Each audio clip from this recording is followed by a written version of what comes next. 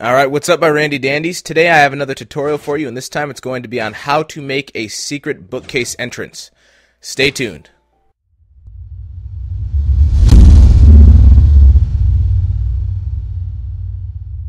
Alright my Rand, so to start out building your secret bookcase entrance, you're going to want to start by digging out the ground like I've done here. Now this is 5 wide, and then just 1 back in kind of a diagonal pattern.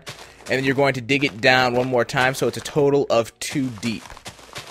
There we are. And now you're going to take some redstone dust and you are going to fill in all of the area except for the very corners. When in that corner we are going to put down, it doesn't matter what block, as long as it can take a charge from the redstone, you can use it, and then just put it in a pattern like this with block, redstone torch, block, and then redstone dust, and then do the same thing for this side.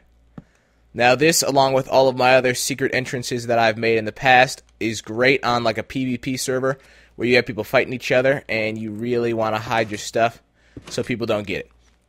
So after you put the redstone torches and the dust like we've done there, you're going to want to take 2 pistons and put them sideways like so that they extend out, and now we're almost done. This is a very simple tutorial.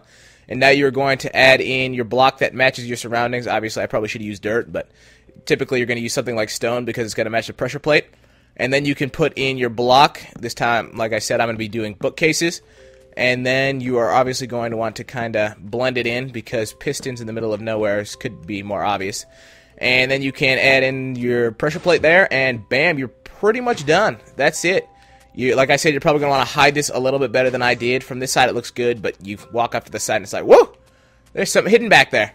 So I would recommend hiding this a little bit better than I did, kind of like I did over there in that house. But that's pretty much it for this tutorial. If you guys want any other specific tutorials, be sure to let me know, and I will be more than happy to do that. As you can see there, that one's hidden a lot better. Unless you're on the outside of the house, you would notice, and you could hide it better.